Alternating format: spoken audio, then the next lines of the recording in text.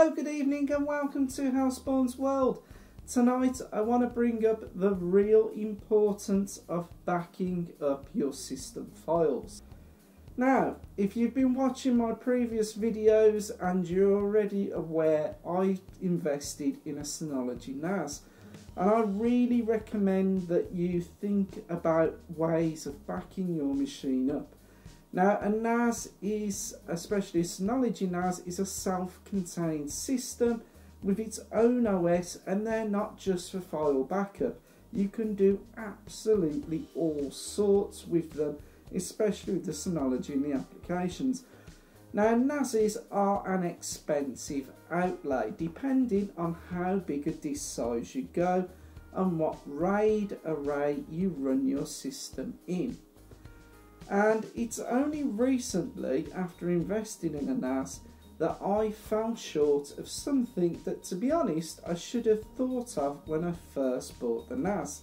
Now, even in 2018, we are still hit by power cuts. And I actually came home one evening to find my NAS completely turned off.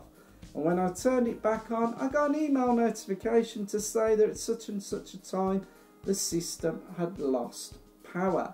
Now, for general electrical or tech goods, that if the power goes, we're not going to get too upset about. When you start talking about RAID arrays and storage and things like that, the power suddenly cut into the system is not very good.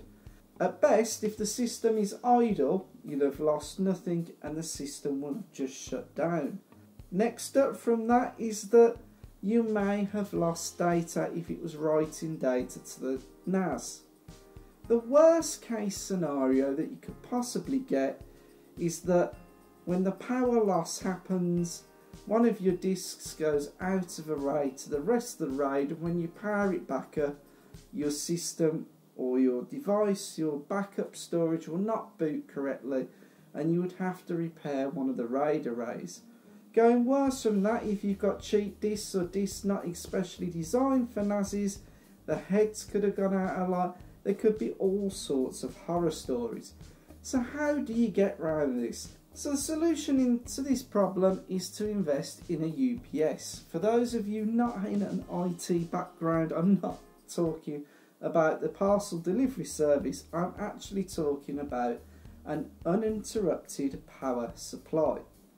And I very recently nipped onto Amazon and I ordered myself one of these units here. This unit is a UPS made by APC, and I suppose essentially the simplest way to think of it, this is a battery backup system. You plug this system directly into a main socket. You must not plug into surge protectors or other plug boards or power adapters, because this needs to read, the circuitry inside needs to read the power voltages correctly, and it's got circuitry that instantaneously detects the loss of power. Inside the unit itself are some pretty big battery packs that are consistently charged up, and when you lose mains power, the system immediately switches to a battery backup power. Now, the unit that I've bought is rated for 390 watts, so that's the maximum load I can pull from this UPS. Now, when you're buying a UPS, you need to think about the components or the technology that you can actually connect to it, and you need to make sure that the UPS can take the load of the equipment you're going to put onto it. The more load you put on the UPS, the shorter the time the battery is going to last. Now, UPSs come in many different flavours and varieties. Some of them fit in server racks, some like this are for the small office, home office. Now, I'm just going to spin the box around here just so I can show you the back of the UPS. Now, I'm not done an unboxing or anything like this because a UPS is a very, very simple device. You connect the mains power in at the bottom, and then you connect your peripherals to the 4 plugs here. The minute the mains power drops, this unit will switch to battery and provide backup. Now that's all well and good having battery backup, but if the power cut lasts longer than the battery lasts on the UPS, you need it to shut down your systems. Now APC UPSs use a software called Parachute, and Parachute is software that is linked either directly via a USB cable to your device that you want to shut down, or a network port that connects the various devices over the network. As this is a small UPS unit, we've got no RJ45 connector on the back, just the USB connector. And what I have done, I've bought this solely for the purpose of connecting to my NAS. Now, I know that this UPS will work with my NAS. I looked into that before I bought it, and I've connected my UPS with a with a USB cable directly into the UPS. And I'm going to demonstrate what happens, because the great thing about Synology linking up with APC and other UPSs, you don't have to install any software. It automatically detects it and manages it. And I want to show you this right now, and I want to show you what happens when I cut power to my NAS. So I'm just going to switch over to the desktop. So I click on Control Panel, I've gone into Hardware and Power, I then click on the UPS tab. I've then set up my settings to enable UPS support. I've said that if the power's off for more than 10 minutes, I want my device to enter safe mode, and then when the device is in safe mode, to shut down the system. I have also qualified further back that once power is restored, to boot the system back up. Now if I click on device information, you can see there that it's understood that I've got an APC UPS, it's got my model there, it's connected, the battery is 100% charged, and that is my estimated battery time. So the time the battery would last on the UPS is far greater than the time before it's going to gracefully shut down the NAS to prepare before it gracefully shuts down the NAS to protect the disk, the RAID array and the actual device. Now I'm just going to simulate what will actually happen if I knock the power off. So I've just got to go and knock a plug off, and then I'll re-show you what it comes up and tells you.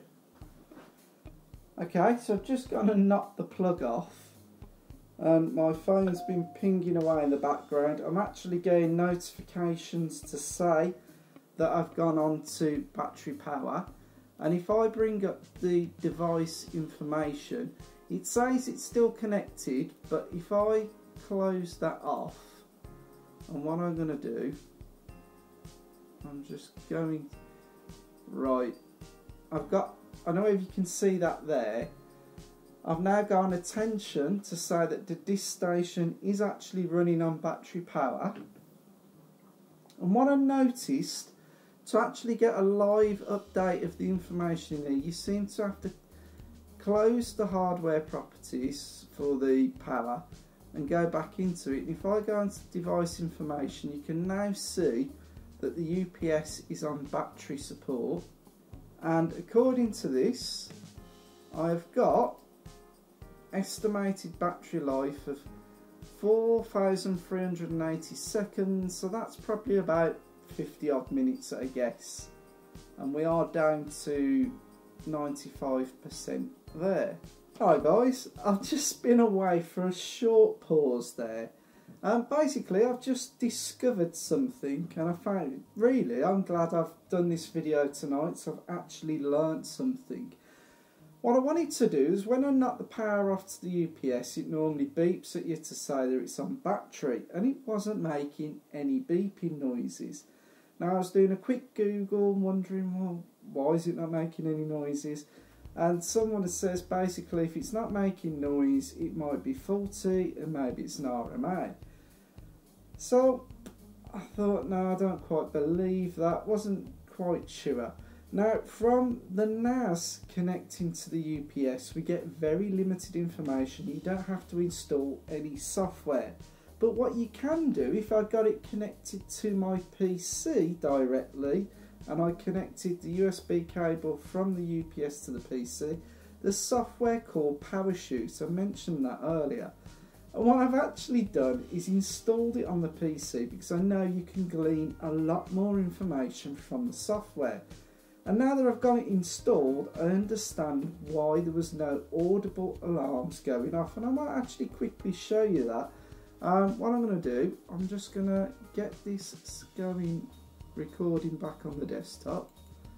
And I'll quickly take you through this. So on the desktop here, I've got Parachute. I've installed the latest version. When I first installed the software, it did ask me what's the cost of my electricity per hour per kilowatt usage. And I'm not sure what it was, to be honest. I guessed at 17 pence. And in doing that, it's actually telling us here how much power consumption and how much it's costing to run the UPS per day. And at 17 pence per hour, for the whole day, it's going to cost 10 pence to run that. So by the end of the week, that's going to cost us just under £1. It also gives us the estimated battery time with the current load on it, and it also tells me that it's connected to an AC power source. Now, if I come down to notifications, this is where I found this out, and I didn't know this. And there is an option, and it's set to currently, which is a good option. Disable the battery backup alarms when the PC is in hibernation or between the hours of 8 PM and 8 AM in the morning. Now, if you had this anywhere in your house that was somewhere that when you're asleep you would hear the beeping, then that would be an absolute bugbear. Now, we can disable the battery backup alarms at all times, or we could enable the alarms at all times. But to be honest, I'm quite pleased with that setting, and I'm quite pleased that there's nothing wrong with the UPS. It's doing exactly what it's meant to do. While on this, I can adjust the sensitivity of when the UPS kicks in, because not only will it kick into battery mode when it's lost power, but if you have a poor electrical supply and you have fluctuations in voltage, it can also trip into the battery power when the voltage drops too high or too low. It's on a medium setting. I'm going to leave it on that. If you've got more experience with UPSs and you think that should be on a different setting, please let me know in the comments below. And we can also set what voltage we want it to trip into battery power to. There's a bit more here, there's other options and things, but because I'm not using it on the PC, I'm not going to worry. I'm going to unplug it from the PC now and stick it back into the back of the NAS. So I'm quite pleased that there's no issues with it. So if you were to connect this up to your PC, this is the software that you would be using.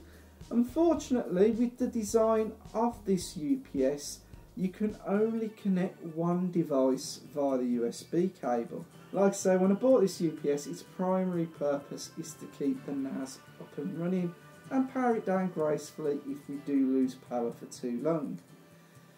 And talking about too long, I think it's time I've wrapped this video up tonight. I wanted to try and keep this as short as possible. And if you want to use my Amazon affiliate links, I will link up the link to this UPS that I've bought. I hope you've enjoyed this video, and I hope it's been useful information for you if you wasn't aware of what a UPS is and its function. Thank you for watching, and I'll be coming back soon with more videos. And please, if you want to help support my channel, I don't do Patreon or anything like that currently. Support me through my Amazon affiliate links. Thank you for watching, and I'll see you pretty soon in the next video. Peace out.